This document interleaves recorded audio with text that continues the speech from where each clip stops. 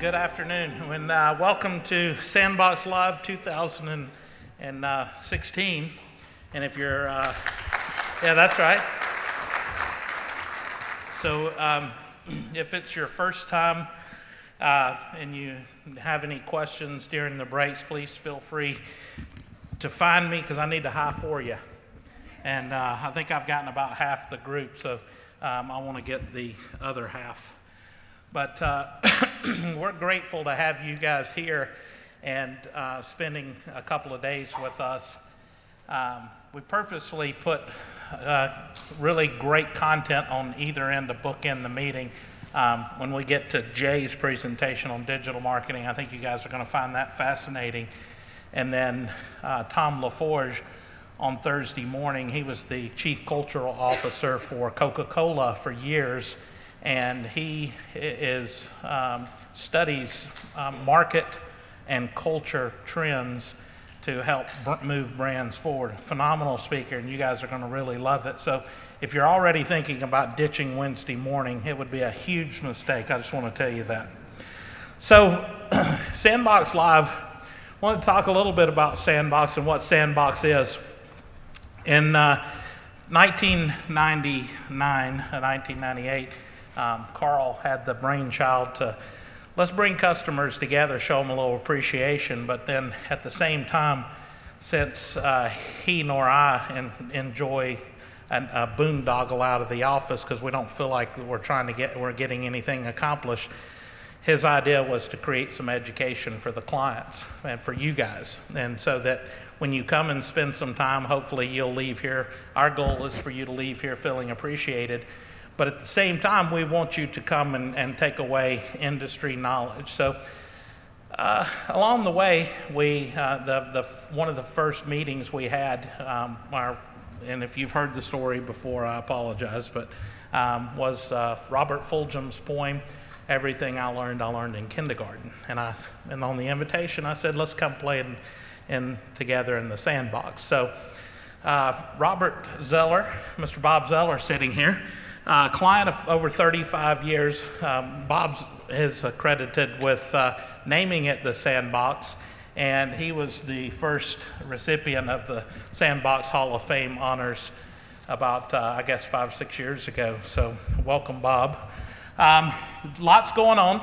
We tried to cram a 4-day meeting into a day and a half, so I apologize if you are experiencing sensory overload, but rest assured, everything that we're doing is being taped, and you can download.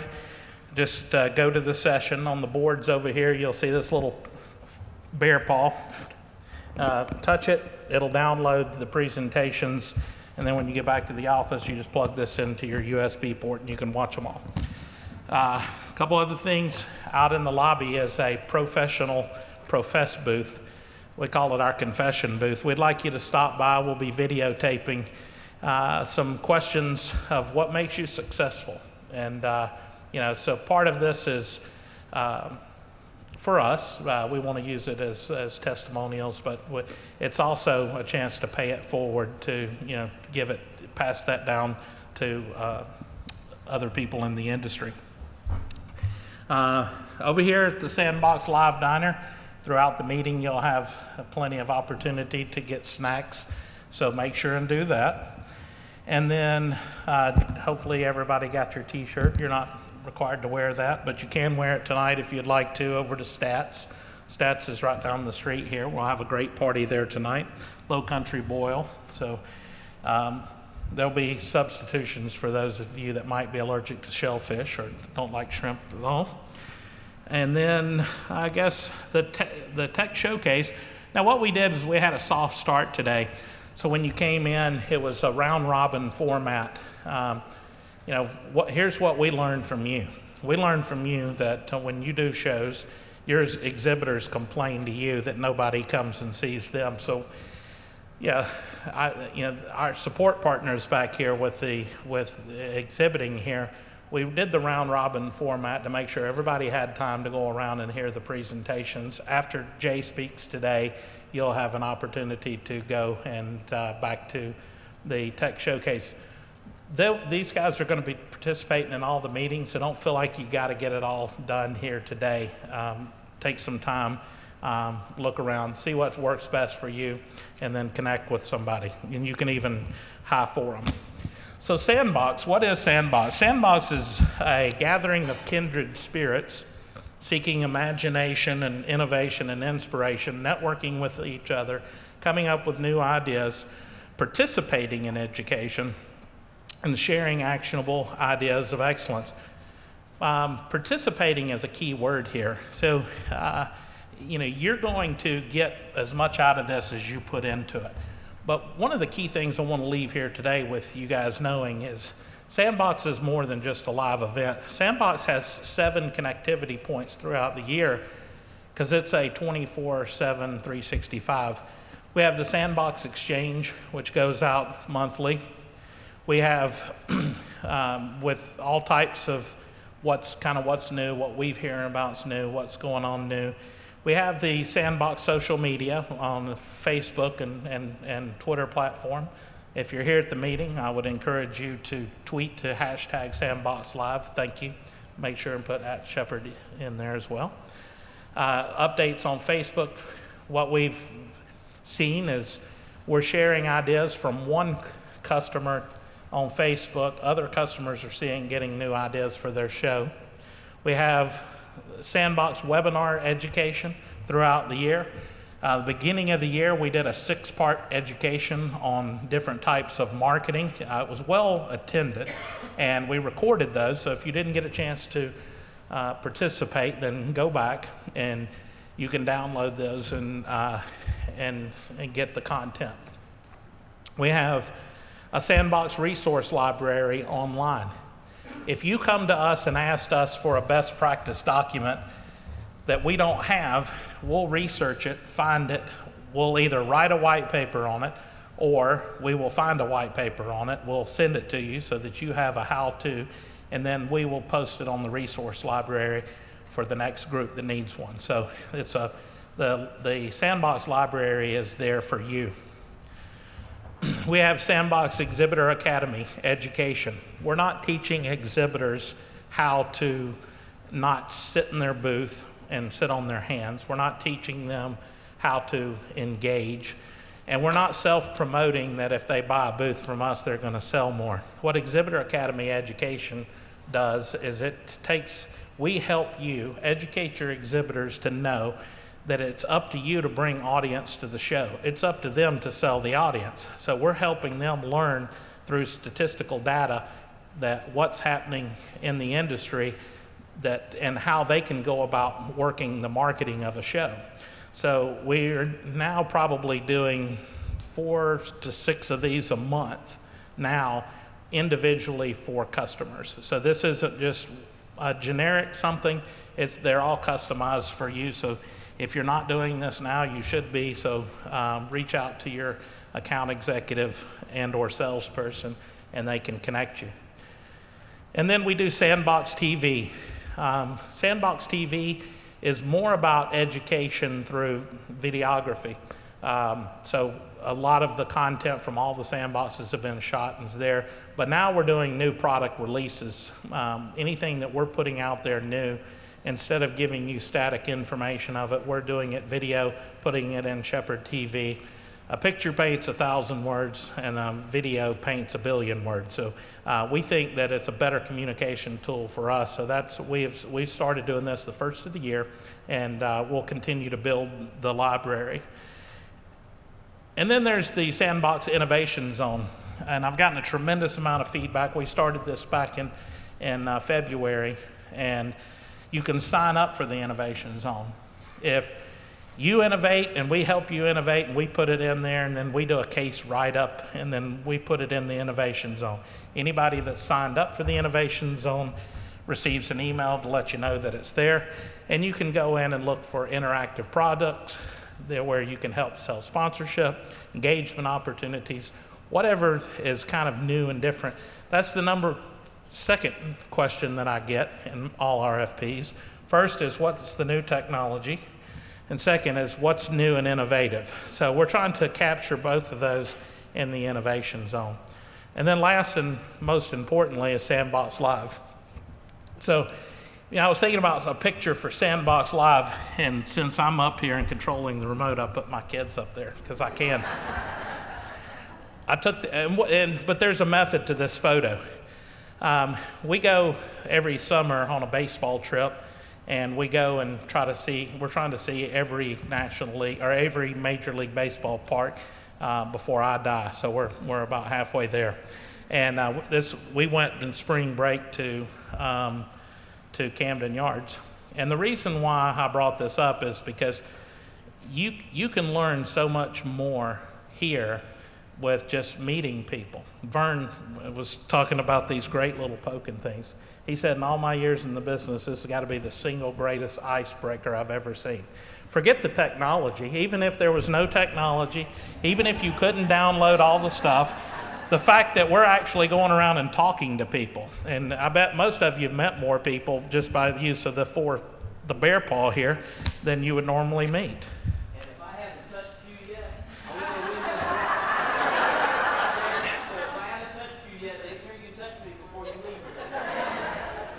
And he means that in the right way.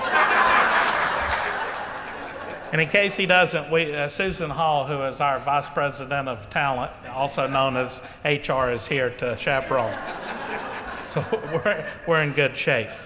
So it's important to participate. Just like you'll never replace Major League Baseball online, and you'll never, you won't, the need to convene, the need to get together, the need to read each other's body language. Some of my dearest and best friends I've met in this business, and a lot of them are in the room today, and and there's so much strength in that you just can't get in reading something online. So it's important to participate. So I'm glad you're here, and I'm glad you're participating. Now, I'm going to run through kind of my 2-minute version of the state of the industry. It's very flying across the top. So I'm not going to get down into some of the details of it. A, I don't want to bore you to death, and B, I'm not smart enough to understand some of it. So, but what I did want to do is, in a high level, pick out some things that came from this year's SEER report. If you're not familiar with SEER, you should go to SEER.org, C-E-I-R. SEER is the Center for the Events Industry Research. And what SEER does is they study our industry to see what's going on and predict what's going to happen. It's uncanny that the accuracy of prediction that they've had. And not only do we support SEER financially, Shepherd does, we do it on your behalf, but we also support SEER on our behalf to make sure we know what's going on, what's relevant, and you're going to see at the end of what I talk about today why we're doing what we're doing at this meeting. So I want to start out with an overall look at the exhibition industry since 2001. And these charts look a lot more complicated than they are, but if you look at the 2014 to 15, we have the largest spike there in revenue over the past. And then everything else has kind of moved at the same pace, with exhibition space lagging. And that's important to know, because what has happened is we've had the same incline on attendance, we've had the same incline on net square footage, same incline on revenue, but the number of exhibits has dropped off slightly. That means people are taking a little bit bigger space, not much, but the revenue is important because people are spending a lot more money on the meeting without taking a lot more space. And that's important for us to see in the overall index. If you look at the by sector, if you look at the industry average there in the middle of 3.7% change from 2014 to 2015, everybody positive except the government sector. The government sector, they don't really expect it to rebound probably within the next 8 years. So it's on its own over there. And as you can see, the machinery and, sorry, I should have wore glasses, machinery and finished business outputs, because of certain trend changes in manufacturing, and they had one of the largest recoveries to make. But you can kind of pick your own industry and see where it's going. The good news is that it's all positive in 2015, and we'll see this in projections moving forward. The GDP and understanding what our gross domestic product does for the trade show industry. If you're watching the news and you hear some information about the GDP and you think about how it'll affect our overall industry, look at the trends of the GDP in the last 8 years, and look at the SEER report in the last 8 years. While they don't track exactly, you definitely see the pattern in there, where in the fourth quarter of last year, there was a surge in the trade show industry where there was a drop in the GDP. You'll see a recovery in the future slides of projections that brings that back more in line.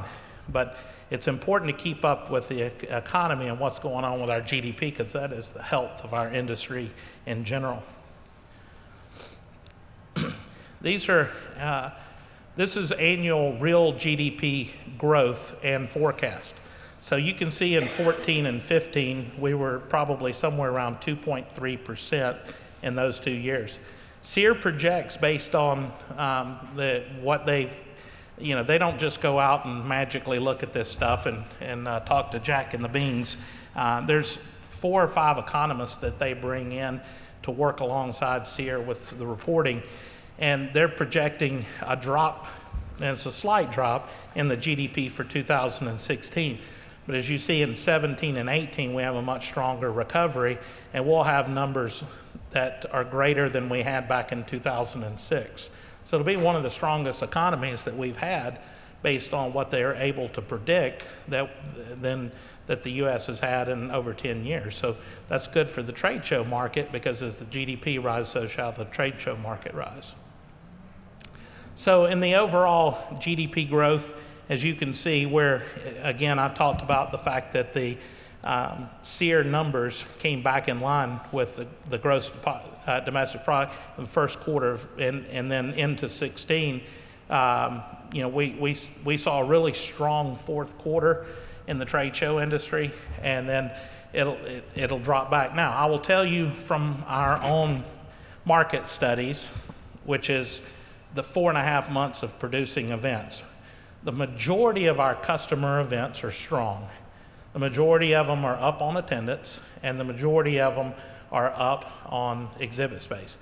Now, I will say that there are some lagging ones that have, there's many various reasons why. So it's kind of a sampling of the market, again, matches this. And we have always found the forecast to be very accurate and following along with it. So they also bench the SEER attendance against non-farm payroll employment. So when you go, non-farm payroll employment it typically gets out into the corporate sector, and as does go the number of people employed, as goes the attendance to trade shows. And you can see how well that has tracked since 2000, and we had a really strong 2014 and 15, and the expectation based on the forecast is that it will rise up to potentially 149 million by 2018. So we've got and that is from finishing just over 142. So like potentially 7.5, 8 million new jobs in the market over the next 3 years based on these forecasts. So that's good for us, and that's good for our industry. So taking that information, they predicted out the first slide that we had, and then they predicted it out the next 3 years. So what the predictions are is that the number of exhibitors in 3 years will rise 5.85%. The number of attendees will rise 6.55%. Net square footage will rise 7.77%, and revenues 11.76%. So what we took from the report is that revenues are going to outpace the exhibit space and attendance by 4 to 5%, indicating more revenues and funding of non-exhibit related activity. Marketing managers will spend more sponsor dollars outside the exhibit hall. So doing some research on that, the Chief Marketing Officer Council says that global spending on media is forecast to rise at a compound annual rate of 5.1%. Keep in mind, GDP is going up 2.4%, so marketing dollars are going to outpace budgets. Companies are going to put more money into their marketing budget than they ever have, percentage-wise. And it's going to rise to $2.1 trillion in 2019 as opposed to 1.6 in 14. So that money is going into general marketing. Now, one of the reasons why we brought in a digital expert, 98% of marketers say online and offline marketing are merging. Digital marketing is now mainstream. Digital commerce is the top priority for marketers. And marketing budgets increased 10%. Now, we talked about regular budgets going up 5.1%, digital going up 10%, and 61% of the respondents say they expect those budgets to increase again in 2016. Now, that's a lot of numbers to throw at you, and so one of the things that I took away from this report and talking to some other marketers about our industry is it's not only just using digital marketing for your own company, and you're going to find out today that digital marketing isn't Google AdWords. So I encourage you to forget everything you might have known about digital marketing, because I thought that I knew something until I talked to Jay, but then I realized I didn't know anything. But it's not only about using digital marketing as far as your organization goes. Trade shows in general need to have a digital marketing strategy that embraces the fact that your audience, our audience, has a new medium and a new way to spend money. So we're investing in the technology, we're investing in digital marketing, we're investing in the experiential, because the face-to-face isn't going anywhere. So, from a standpoint of where the industry is, you can take away from here that it's healthy, it's going to continue to grow and thrive. You just need to figure out how to, have your niche of what you can take away from it. And then hopefully you'll pull away from this, some nugget about digital marketing. So with that, we invited, as part of our technology summit, we invited Jay Friedman to come and speak. I want to tell you a little bit about Jay. Jay is the COO of a family-owned company. There are 3 generations, and one of the things that happened after Jay joined the group, we won't say that it was his fault, but in 2010, I think it was, Goodway Group did their last print media. They began in, I think I saw 1929, and they were a print media company. But in 2010, they went to solely digital media. And one of the, they work with a lot of Fortune 500 companies, I think, and I hope I'm not speaking out of school, but I know like McDonald's is one of your clients, as well as you've got some major automobile manufacturers, and he can tell you a little bit more about that. But I know enough about their company to be dangerous, but not enough to tell you what all they do. But I do know the results that I see in here, and from being tied to their business. But Jay has been responsible for helping get them into the digital age, and is also really well known within the digital industry. And he's a writer, he's a speaker, he's a pretty decent good guy most of the time. But so what he's going to come and talk to you today is about digital not being part of an afterthought product for you, but how you make digital marketing part of your strategy, and how that you can do that to help beef up your business. And when he and I first started talking about our industry, I said, everybody in this room has the same core objective, and that's to get audience to their events. And they need help in marketing to make that happen. So he's right on that, and so we're lucky to have him here today. So I will shut up and let him come and speak to you. So thank you, and thank you guys all for being here.